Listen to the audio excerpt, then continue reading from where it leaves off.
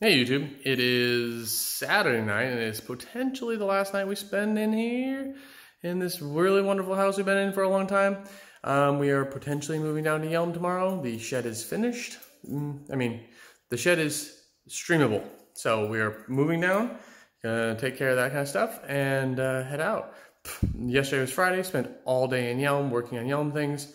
Worked until like 5:30 and then went straight from there to the previous lady that we lived with, Doyce. I mean, we were in the trailer for a while too, but Doyce's house. And at Doyce's house, we had a birthday party. It was her birthday.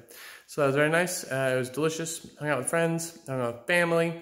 And today was Saturday. Oh, went and met up with some, I think they're libertarians or something.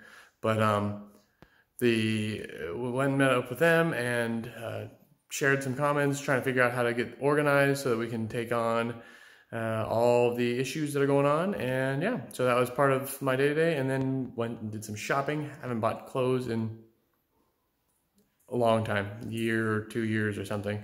So I got a new shirt. And I got to stand on it. Literally, you can see it right there. I ate some pho, or a vermicelli bowl, and wah wah. Anyway,